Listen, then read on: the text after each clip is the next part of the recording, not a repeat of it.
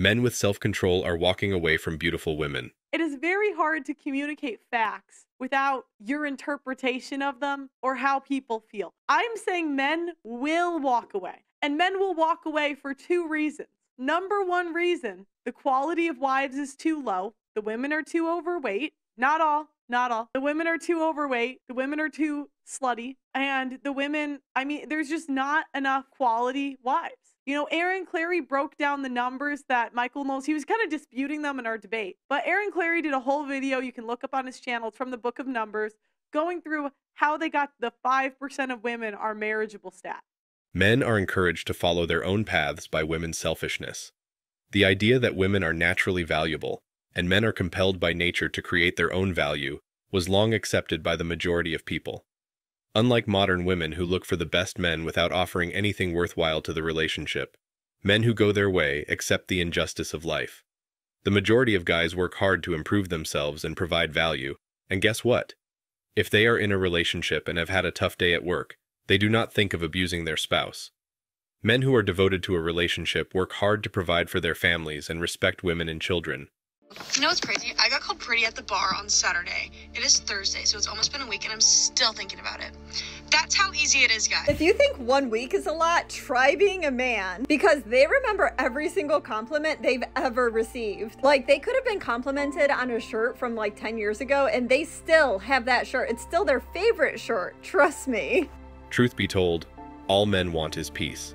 A man needs to be in a position of leadership, but the boss babe narrative is being advanced in today's world to convince women that they don't need men and to even denigrate them as filth. Stop lying to yourself that you're advertising. Okay? You're advertising. And I've written before. See, at least the old school feminists understood that. If you are putting all your stuff out there for everyone to see, of course you're gonna get attention. Of course you're gonna get men to be aroused by it.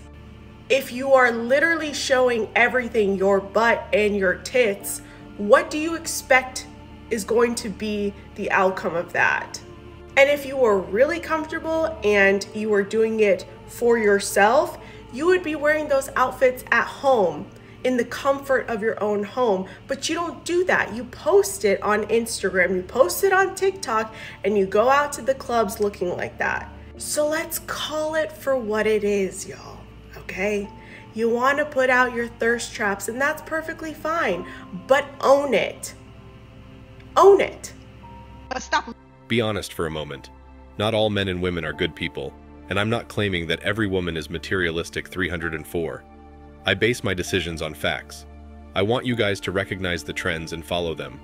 Of all, being a man is not simple, especially in today's society. Due to unpleasant dating experiences, unfounded accusations, or simply because women don't provide anything to the relationship besides intimacy, many men have already welcomed MGTOW. It's normal to think about going your own way for a bit, if not permanently, if you're a man, and all the women you wind up with are entitled and annoying. Women our age are more likely to be in relationships than men, which makes you think, who is everybody dating at the end of the day? If the women aren't dating the men, then... What crosses my mind is I think there's perhaps two explanations. One, women in that age group are dating older men, 30 to 40. But I think the bigger thing is that women are maybe think they're in a relationships or are in a relationship and they're sharing higher quality guys. So, and there's this concept called hypergamy. Women are all chasing after the top tier of men. So a lot of women are happier sharing a top tier guy than settling for a guy that's actually on their level. They seek good men, while they case Chad and Tyrone. Some women continue to ask where the good men are despite all the evidence urging males to avoid the dating scene. The good men are not in outer space or on a barren island.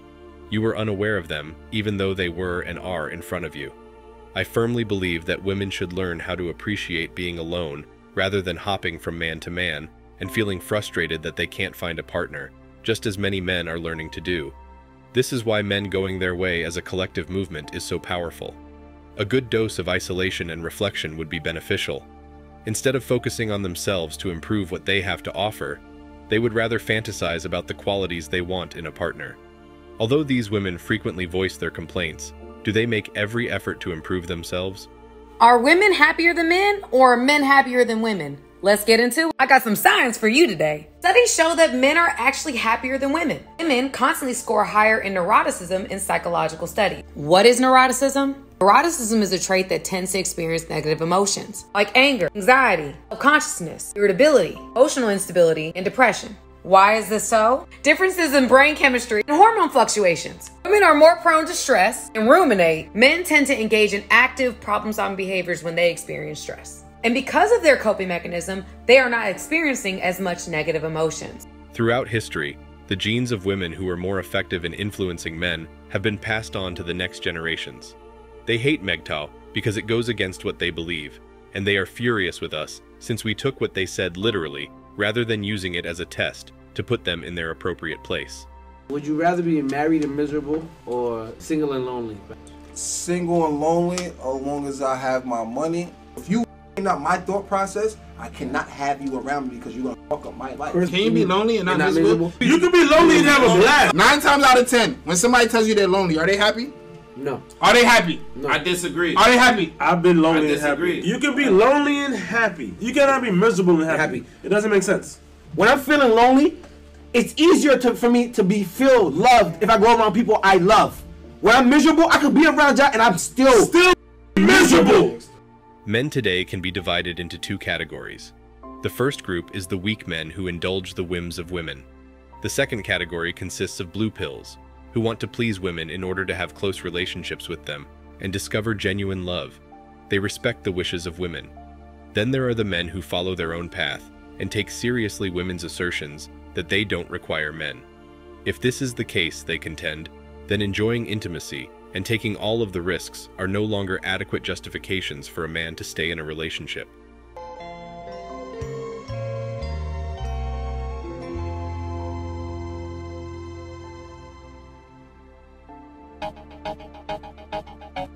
Men used to die in conflict with less pain and suffering, at least in the past. Nowadays, a man is in a much worse predicament than a man who perishes in battle if he gets divorced and loses his home, kids, wife, sense of purpose, respect, and self-esteem. Women merely want us to fall for the trap and engage in a rigged game of love is our battlefield with them. Women gain power by portraying weakness because it motivates males to step up, get involved, and take care of them.